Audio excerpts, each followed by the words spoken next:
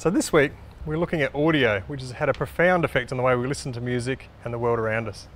That's right. Prior to the late 1800s, the most common way you obviously heard sound was from its physical source.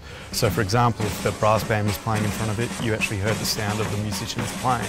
Or if you heard a vocalist singing, you heard the actual sound of her voice in the theatre or the concert hall. Or if you heard the sound of birds chirping, you actually heard it out in the field.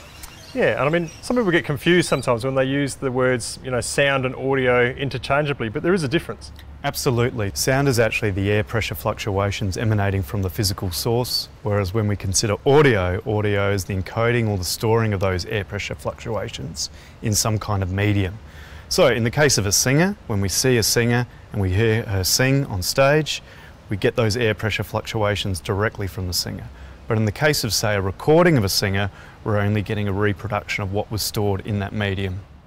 So if we're thinking about audio, while audio has changed things really dramatically for us, the internet plus audio has had a really profound impact, both on the way we listen to audio and the music industry as a whole.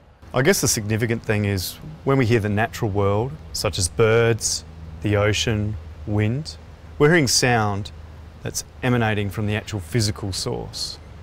But most of the time when we listen to music these days, we're listening to a reproduction of those musicians playing, whether it be a compact disc or an MP3 player. So in that case, the sound is actually physically isolated from the source, so we're not in the same physical location as where those musicians were when they recorded it.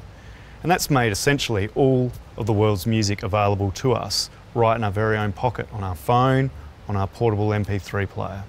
So in summary, audio is the representation, transfer, storage and creation of sound using some sort of technology. If we think of the modern world, most of the sounds we hear are mediated by technology rather than being in the real world. Absolutely, and we're going to be exploring some of that in our next segment on digital audio, looking at components and the best way to work with digital audio.